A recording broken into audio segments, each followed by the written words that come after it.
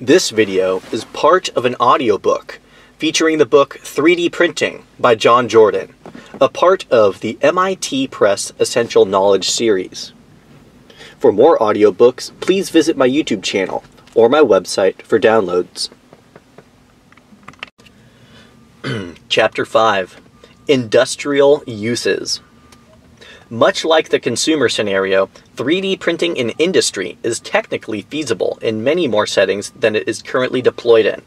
The barriers to adoption often result from organizational issues, process workflows, difficulties in cost estimation, and the like.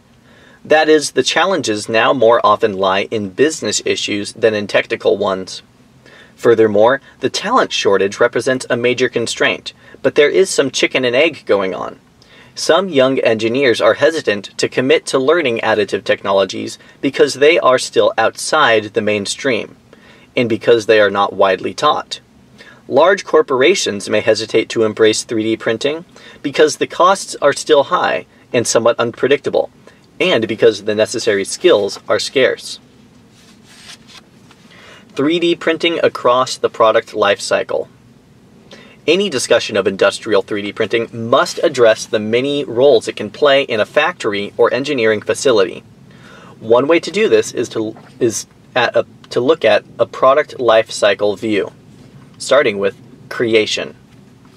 At its roots in prototyping proved, 3D printing allows designers, potential customers, and manufacturing engineers to turn a life-size model over in their hands, test its fit with adjoining structures and components, and assess its aesthetic and functional potential. CAD drawings are much more difficult to assess, although VR goggles help in this regard. And the speed advantage of getting a mock-up in hours rather than months, in some cases, changes the design process dramatically by tightening feedback loops, very important, expanding the number of people who can access the idea, and getting input from manufacturing and possibly even service technicians early on. Feedback loops. Presentation models are integral to architecture, urban planning, and related fields. In addition, large-scale engineering products such as rail systems, aircraft, and ships have a long history of scale models, many of which now reside in museum collections. Given the high precision, short production run, and potential need for adjustments to be made after discussions or public meetings, 3D printing is ideally suited for these applications. Multi-material printing shows transparent walls for showing internal details. Medical and surgical models perform a different function, but once again, the combination of intricate detail, fast turnaround, multiple materials including transparent ones, and body-friendly materials fits the market well. These models improve surgical planning, create accurate drill guides for dentists, and contribute other necessary but often overlooked pieces of the treatment plan. Hollywood movies that rely on special effects, futuristic worlds, and expensive car crashes are all using 3D printing. An early success story came in 2012 when the iconic Aston Martin DB5 from the early James Bond films was used in Skyfall. Given the multi-million-pound prices now attached to collector cars, whose owners do not want them driven in action scenes, the prop makers at Prop Shop Model Makers enlisted Voxeljet from Germany to build not models, but model parts. 18 plastic parts per car were formed for 3 1:3 scale cars, assembled by the model makers to a perfectionist degree. Moviegoers had no hint that they were not seeing life-size steel and rubber explode on screen.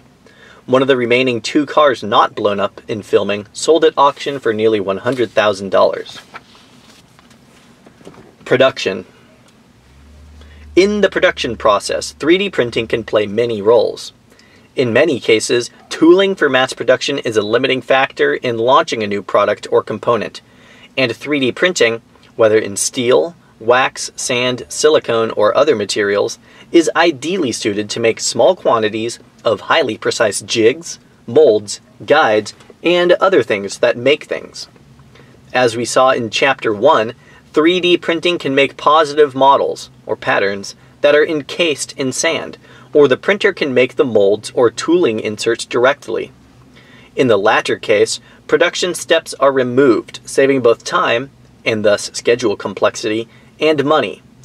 It can be used for wax, investment casting, silicone, sand, and metal inserts or molds. One major advantage is the ability to include internal cooling channels to maintain the temperature of the insert or other production tooling. In one instance, those channels helped reduce cycle time from 35 to 16 seconds per injection mold, a 54% improvement. Jewelers are also learning the mold technology, making their designs more repeatable, faster to produce, and impossible to distinguish from other casting methods.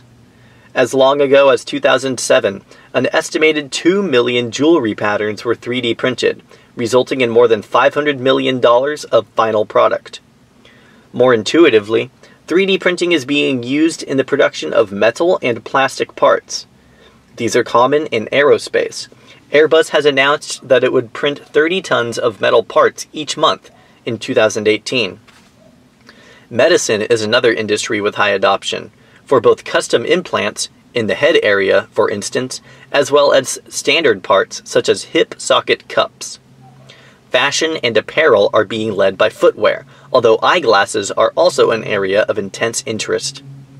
In Formula One racing cars, additive methods shrunk lead time from more than 6 weeks to 6 days, and as a bonus, the 3D printed parts weighed less. Regardless of the industry, the benefits and challenges will be discussed in more detail below. Repair. Laser manufacturing has been used for roughly 20 years to help rebuild complex, expensive metal parts. One example is a polished drive shaft that has high tolerances. Routine use eventually takes the diameter below the acceptable minimum, but other aspects of the part perform well. In repair, additive techniques, often directed energy deposition, which does not require a flat build plate or vacuum chamber, build up the diameter beyond the highest acceptable level with a metal of proper hardness and other characteristics, and the part is then machined down to spec. A second category of repairs is made possible by reverse engineering a part whose manufacturer no longer exists, or that predates CAD. 3D scanning of the original part can generate a printer file for the production of a replacement in an extremely rapid turnaround, especially compared to recreating the original tooling and manufacturing methods for a part that may be decades old. Spare parts. In a mass production model, spare parts must come out of long production runs and then be warehoused. Forecasting demand for spares is notoriously difficult, so carrying costs for manufacturers of complex machines can be high, given high inventory levels for products that may never be sold. In theory, once additive methods are validated for strength and quality, printing one spare at a time will become much more feasible. In addition, the printing may happen at or near the point of use, rather than at the point of original manufacture. That's critical. Constraints. Before additive manufacturing can become mainstream, several challenges must be addressed. Among them are the following. First is talent. Because it combines computer science, metallurgy, thermodynamics, and other technical disciplines, 3D printing requires a skill set that is currently in short supply. One promising development is that centers of excellence are emerging all over the globe. HP's 3D printing efforts are centered in Barcelona, where 1,700 employees come from more than 60 nations. GE has centers of expertise in Ohio and Pennsylvania, a manufacturing facility in Alabama, and an innovative manufacturing experiment in India. Leading hubs for bioprinting innovation are in Japan, San Diego, and Winston-Salem, North Carolina. Carbon 3D, now just called Carbon, was launched out of the University of North Carolina. Several innovative business models, including 3D hubs, originated in the Netherlands.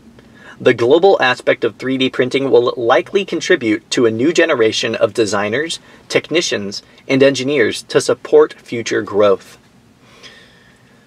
Certification. In aerospace especially, parts that find their way into use must be rigorously certified. A bolt used on a plane and on a land vehicle may be physically identical, but the aerospace certified one costs substantially more, in part because of the extensive information requirements that it must meet. 3D printed parts are a good fit for aerospace because of their need for high precision, lightweight, and complex shapes. But until additively produced parts can be tested and found to be as strong and reliable as castings or other conventionally produced components, metal parts remain primarily in the experimental stage. Polymer parts, such as carrier-specific interior details, are often produced with additive manufacturing at Airbus and Boeing. Biopharma and other medical fields have similar requirements. Artificial hips or knees could, in theory, be custom-made from CT or MRI scan models, but the US FDA lags behind its Chinese counterpart, which approved 3D printed hip replacement parts in 2015. Non-customized hip sockets, acetabular cups, however, have been 3D printed in the United States for some time. Build size. For both plastic and metal 3D printing, the size of the build chamber is a limitation.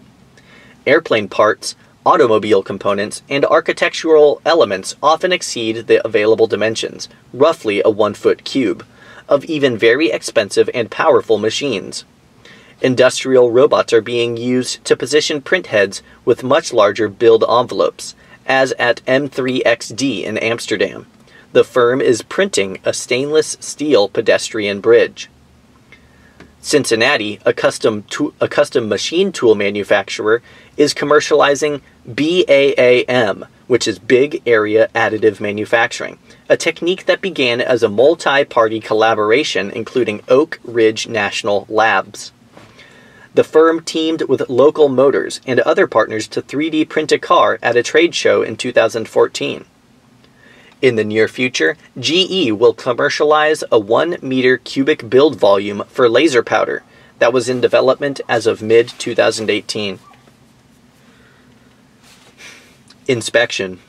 Metal or plastic that is built up layer by layer will generally fail differently than a piece that is molded or milled down from a single piece. Both theoretical research and engineering trials are ongoing to understand more about these failure modes, which depend heavily on the orientation of the build, which in turn can be constrained by the build chamber dimensions. Furthermore, voids and other quality defects, often arising from glitches in temperature control over the duration of the build, may be difficult to discern. In some cases, pieces are run through a CT scanner or other X-ray machine, but some of the testing techniques that help maintain quality in traditionally formed parts do not carry over. In one research paper, it was reported that the CT scan revealed the presence of debris from post-processing in internal hydraulic channels. Those shavings could have caused catastrophic failure in associated equipment had the fitting been subjected to typical hydraulic fluid volumes and pressures. Introducing these new test instruments and processes into traditional manufacturing increased cost, complexity, and hesitation to commit to additive manufacturing. Time.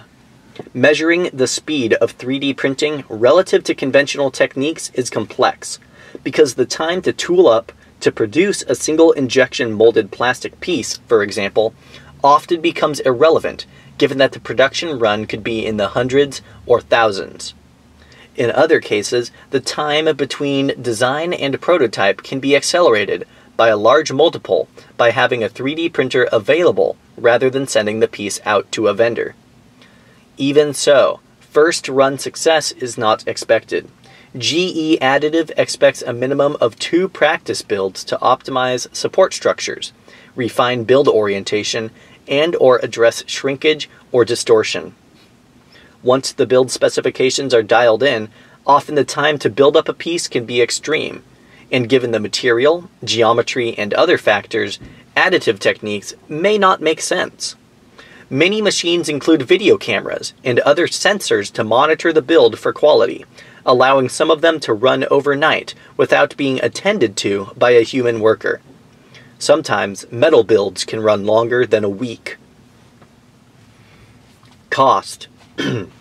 Mass production is tough to beat for cost if the production run is sufficiently long and amenable to conventional manufacturing techniques. Finding the optimal combinations of short runs and/or complex builds to target for 3D printing is still an ongoing success. Powdered metal or plastic is often much more expensive than solid feedstock, often between 10 and 100 times the cost per kilogram. Electricity to power ovens and lasers is not free, and technical expertise for additive manufacturing might require a highly paid engineer rather than a shop floor machine operator. Workflow integration. Factory layouts traditionally change slowly when a new technology is introduced, whether it is electrical motors or CAD. Additive manufacturing is still sufficiently new that its place in the overall workflow is unclear.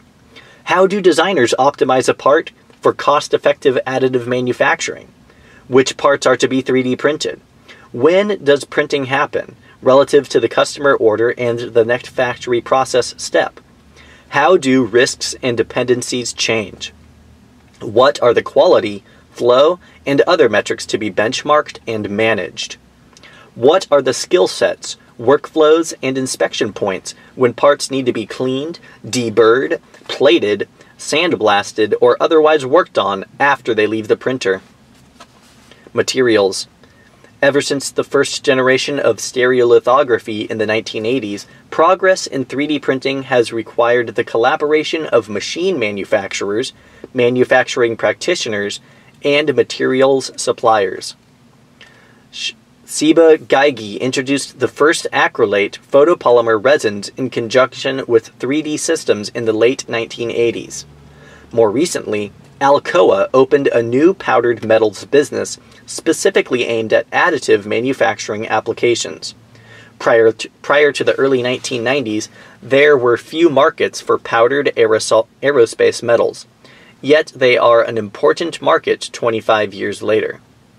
Further, the characteristics of metal powder for coating, for example, may not be optimal for either powder bed or nozzle-blown additive manufacturing processes.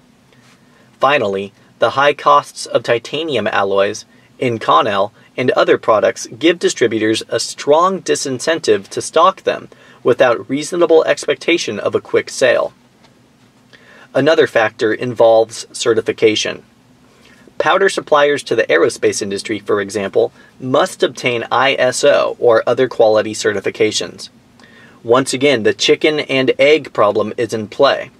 Vendors won't undertake the cost and effort of certification without sufficient demand, but demand from regulated industries requires certifications across the supply chain, each instance of which freezes certain aspects of the business process and imposes costs for monitoring, reporting, and auditing. Case study: GE LEAP jet engine nozzle. In many ways, the jet engine nozzle is a perfect illustration of how 3D printing can change production manufacturing rather than only prototyping or custom parts. Additive manufacturing reduced defect rates, decreased weight, improved performance, and helped the engine deliver its fuel savings target to customers. The value produced by additive production is significant. In addition, it shows how manufactured complexity can be close to free rather than expensive. This mindset change may be the most significant contribution of all. Let's read that again. In addition, it shows how manufactured complexity can be close to free rather than expensive. Significant mindset change. The story began in 1994 when Greg Morris co-founded Morris Technologies to commercialize 3D printing. His team first worked with stereolithography and then with metal-based laser technologies. His firm was located near GE's jet engine operation in the Cincinnati, Ohio area, and by 2003, Morris Technologies was known to GE as a useful partner in prototyping and similar tasks. In 2006, GE engineers were working within CFM International, a joint venture between GE Aviation and France's Safran aircraft engines, to design a new fuel-efficient jet engine for the single-aisle passenger plane segment. A key component designed by the GE engineers was a radical new nozzle to spray fuel into the combustion chamber.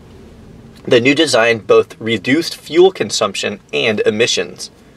It was also extremely complex, requiring welds and brazes to assemble 20 parts. Casting was impossible, and 8 attempts failed. Mohamed Esteshami, the head of engineering at GE Aviation, whose team had the idea for using additive manufacturing to make the nozzle. GE engineers had been using Morris Technologies to print prototypes of new engine parts and rapidly iterate designs. The LEAP team now wanted to know whether Morris could use 3D printing for mass production of a complex part. The project was treated with the highest corporate secrecy, given the stakes and the competitive environment in the aerospace industry. Morris received the computer file with the drawing of the intricate nozzle tip, printed it in a nickel alloy, and showed it to the GE team. The production part is made from a cobalt chromium alloy. The 3D printed nozzle was an engineering breakthrough. All 20 parts were now a single solid unit, weighing 25% less than the ordinary nozzle. Later tests showed that it was at least 5 times as durable. It also started a major shift in GE corporate direction. GE Aviation acquired Morris Technologies in 2012, so Esteshami, Morris, and their teams started a new set of experiments on an old helicopter engine. Esteshami put 6 engineers on the task of reproducing the engine with additively produced parts. Significantly, he had to hide the effort to prevent his finance officer from cutting the non-productive work from the overall budget. Within 18 months, the team was able to print half of the helicopter engine. 900 separate components were combined into 16. One 3D piece replicated an assembly of more than 300 parts. As with the fuel nozzle, the additively produced parts reduced weight by 40%, while costing 60% less. In 2014, Esteshami shared his findings with his superior, the head of GE Aviation, who then told the CEO and the board. As a result, 3D printing soon became a core GE competency. Additive technology research and development centers were launched in Cincinnati, Dayton, Pittsburgh, and elsewhere. More acquisitions were completed. In 2016, GE bought 75% of Arcam, the Swedish manufacturer of metal 3D printers using electron beams, and 75% of the German firm Concept Laser, which pioneered powder bed selective laser melting. GE opened a 3D printing factory for the LEAP nozzles in Auburn, Alabama. The first pair of more than 12,000 engines ordered was delivered and put into service in 2016. In Italy, meanwhile, a GE additive facility is printing turbine blades out of a titanium alloy for the GE9X, a jet engine used on the Boeing 777. GE's engineers also worked to apply additive techniques to a new engine, this one a turboprop. This time, the team consolidated 855 individual parts into 12 3D printed assemblies. Once again, the advantages included reduced weight, 20% better fuel efficiency, and 10% more power output. In addition, development time was a third faster using additive techniques for rapid prototyping. In 2016, GE's engine design was chosen by Textron Aviation for its initial run of Cessna Denali's. Denali's. Several aspects of the GE story are worth underlining. First, 3D printing can change performance criteria by significant margins. Fuel savings, power, development time, cost, and durability all saw major improvements. Second, and importantly, Rather than being expensive or impossible, complexity gets inexpensive. In some sense, the bigger limit is the designer's imagination and tools, rather than the capability of the fabrication technology. Third, conventional manufacturing financial metrics had to be managed, in this case through stealth, as GE engineers climbed the learning curve. Finally, complex fuel nozzles proved the benefits of additive manufacturing on a part that isn't particularly mechanically strong or stressed. Parts subject to physical load, such as wheel struts, flight control surfaces, or door hinges, are still problematic in that the long-term stress and failure points of 3D printed parts are not fully understood. Additive manufacturing appears to have two primary industrial uses along with three secondary ones. As we have just seen, the first relates to complex geometries. In the second, it is worth considering the textbook definition of economies of scale. In conventional mass production, investments in tooling, raw materials inventories, and labor skills do not pay back instantly. Once the organization has learned how to make an item and has a reasonably well-known demand for it, however, it can be produced for some duration in large numbers at low costs. Later in the life cycle, demand will slow, increasing carrying costs. Machines break, people retire or quit, and new priorities compete for production equipment, investment, and labor. Late in the product's life, it often becomes more expensive to produce, as obsolescence also becomes a factor. Various studies have identified the break-even point where long-run mass production begins to exhibit a cost advantage. Dynetics is a U.S. defense contractor that developed a control module to be housed in a plastic shell, comprised of 6 parts that would need to be adapted for aquatic, airborne, and land deployment. Jabil, a contract electronics manufacturer, has been an early partner deploying HP's 3D printers. Jabil calculated that the 3D printing was cheaper per part until the 5,000th part, at which time the estimated $300,000 tooling cost was justified. One of the smaller parts in the assembly did not even reach break-even until 25,000 parts. Not surprisingly, additive production was chosen to produce all variants of the controller housing. A widely cited study out of the University of Turin in Italy compared high-pressure die casting with a DMLS 3D printer to make wheel strut assemblies for a 1:5 scale model of a light aircraft. The break-even in this case was 42 units, far more than would have been necessary to validate the proof of concept.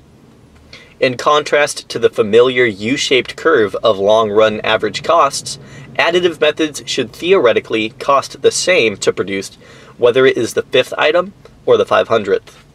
The flat line of long-run average costs for additive manufacturing puts it at an advantage in 2 time periods, assuming the product can be produced via mass production methods. Early in the production cycle, when runs are too short to trigger economies of scale, and late in the cycle, when spare parts and custom orders are more common. Additive methods prove their worth and have since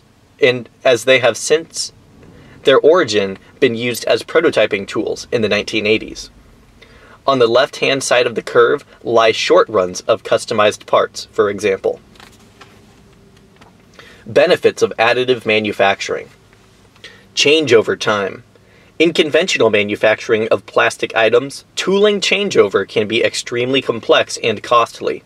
Every molding technique is different, but few are premised on short runs of customizable items. In contrast, once the software model has been validated and sliced for production in an additive fashion, production can begin as soon as a machine is free. Reduced need for tooling. Whether in metal or polymer, being able to go directly from CAD to production bypasses the lead times, sometimes prolonged, associated with the production of molds, dies, and other tools. These are often expensive, and many eventually break or wear out, sometimes creating unexpected delays. Part consolidation. This one's big.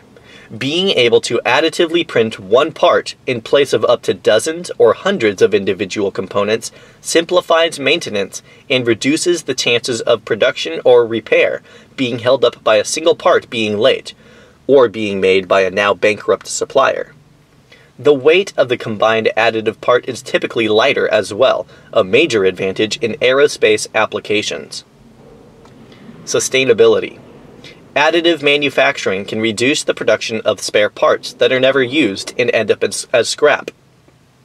It can also make existing parts lighter for improved aircraft or automotive fuel economy, and uses less material in doing so. Finally, making parts at or near the point of use rather than at a central facility reduces freight costs as well as the carbon footprint associated with transporting the part from the factory or warehouse to the field. Supply chain decisions. Additive manufacturing has the potential to remap the manufacturing supply chain. Firms are rethinking the costs of centralized manufacturing in low-cost environments far from end customers. As a result, many manufacturers are establishing distributed production facilities closer to the ultimate customers. For example, BMW manufactures cars and SUVs in China, South Africa, South Carolina, and of course Germany. Additive manufacturing has the potential to decentralize some aspects of production even further. What if a hospital could print a titanium alloy knee joint, custom fit, and on demand, a day before surgery? From a supply chain perspective, such a process addresses three main considerations. It reduces the time a part spends in inventory, thereby increasing turns. It reduces risk of missed forecasts and subsequent stockouts or excessive inventory carrying costs. And it improves financial health by freeing up working capital and accelerating the order-to-cash cycle. Parts consolidation also has the potential to reduce the number of suppliers, which counts as an additional supply chain win. Several challenges must be addressed for such a scenario to become practical.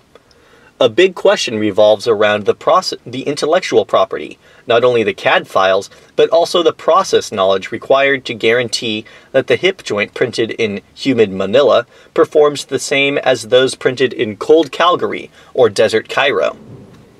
Rather than Stryker certifying one or two metal providers, meanwhile, will every hospital be assured that the right powdered metals will be delivered and subsequently handled properly? How will the various national food and drug administrations monitor thousands of factories rather than just a handful per country?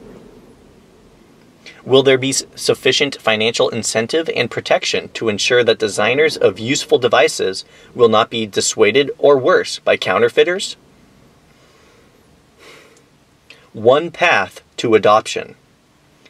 Given the vast amount of technical, financial, and organizational learning that must occur, few organizations apart from specialized startups can jump to exotic materials in complex geometries printed for custom applications. A much more common ramp-up might include the following. Step 1. Prototyping. Get the technology into the hands of designers as they assess form, fit, and function. Step 2. Tooling. Whether one-off jigs and fixtures or production molds and dies, 3D printing has proved to deliver countless wins on the shop floor outside of producing parts. Step 3. Spare parts. Exploit the technology's capacity to produce short runs of potentially obsolete or otherwise low demands, especially in plastic rather than metals. Step 4. Adapt current production to additive. In the right scenarios, parts can be consolidated and other business cases made for moving highly customized and/or short-run conventionally produced parts to additive manufacturing. Step 5. Design for additive manufacturing. Having climbed the learning curve, companies can then actively exploit 3D printing's capacity to execute complex geometries in heretofore impossible materials. Note that the initial step, which is prototyping, involves working with low-cost plastic filaments And the last step potentially requires working with an exotic aerospace or medical metal.